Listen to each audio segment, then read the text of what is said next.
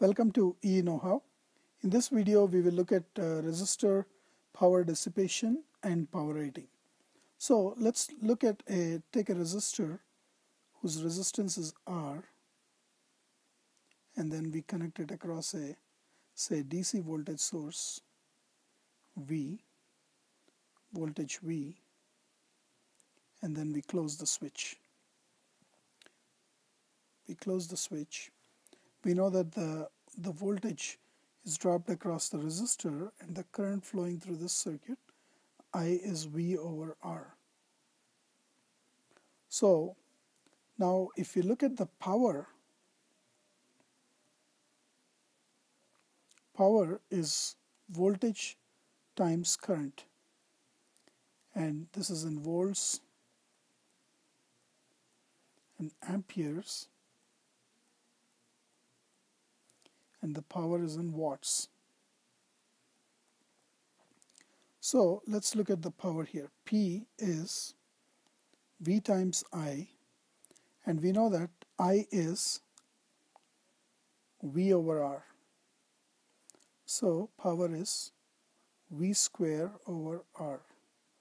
That is the V, the total. If the total V is dropped across the resistor, then it's V square over R. Or we can write it in terms of current. So we know we can write V is I times R.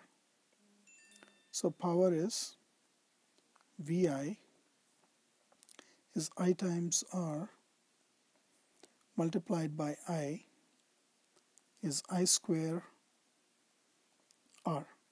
So the power dissipated in the resistor is V square over R, or that is equal to I square R. So now let's take an example. Say the voltage V is 4 volts and the resistance R is 100 ohms. So the total, all the 4 volts is dropped across the resistor. So the current flowing through the resistor is 4 volts divided by 100 ohms, which is 4000 millivolts divided by 100 ohms.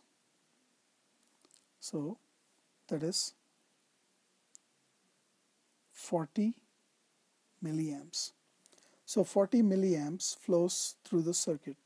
So now if we calculate the power, P is V times I, which is V is 4 volts multiplied by 40 milliamps, that is 160 milliwatts. So the power for this example, we calculated the power to be 160 milliwatts. So now let's look at what resistor ratings are.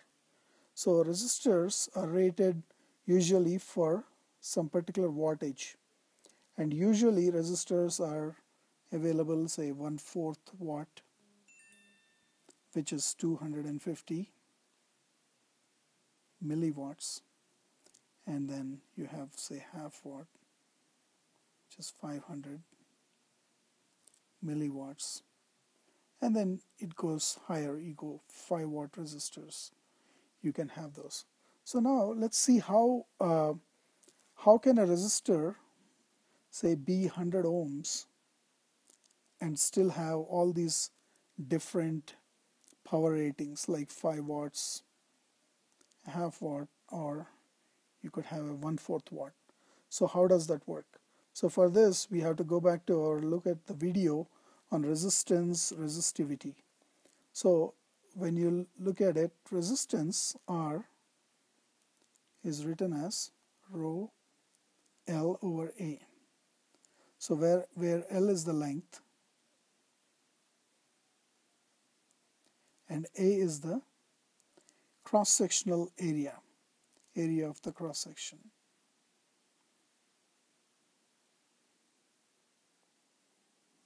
Area of cross-section.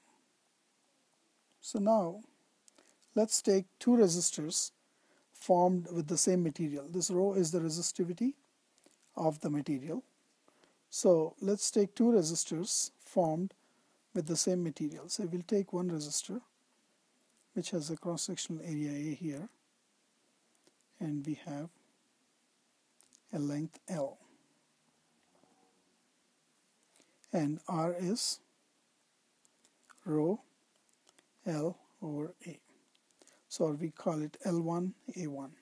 So L1 over A1. Now we take another resistor which has a bigger cross-sectional area, but it's also longer.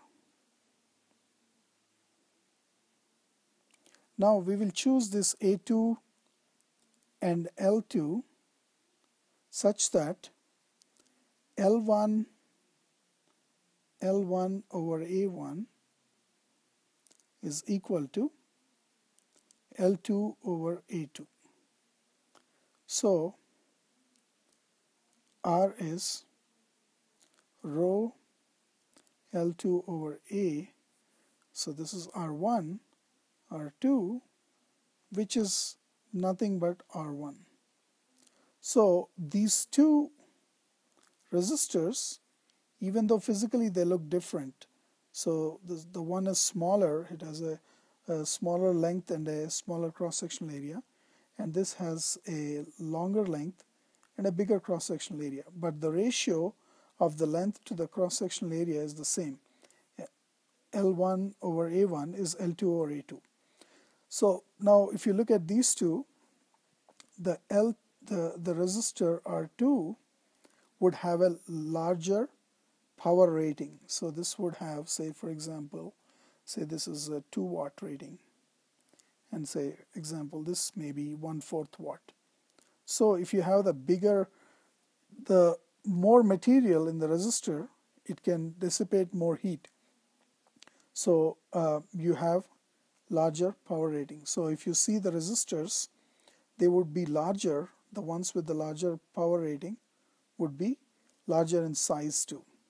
So now what happens if you put excessive voltage, or if you exceed the say for example you have a resistor, looks like this, something like this with all the stripes on it, and then you put a voltage source connected to say a 9-volt battery or something. So you connect it to a 9-volt battery, for example. So, and now what happens is if excessive current flows through the resistor, if the I is excessive current flows through the resistor, it kind of catches fire because you exceed the wattage, so it catches fire, and then it would usually become an open, most likely will become an open. So the resistance is destroyed. So we always make sure that we should use the resistor. When we choose the resistances, we should choose the right wattage. Even in integrated circuits, like R is RS, sheet resistance, L over W. So we can choose larger L's and W's to actually carry more current. So if you need a resistance, say R1, and R2 is of the same material, say polysilicon, and then it has L2 over W2, and this is L1 over W1, and L2 is greater than L1, and W2 is greater than W1, but L1 over W1 is same as L2 over W2. So if this is the same, then what happens is you can use this R2 resistor for carrying more current. You can put more voltage across that resistor. So it has essentially larger wattage. If you see, this is on integrated circuits. So this is the video about power dissipation and power rating of resistors.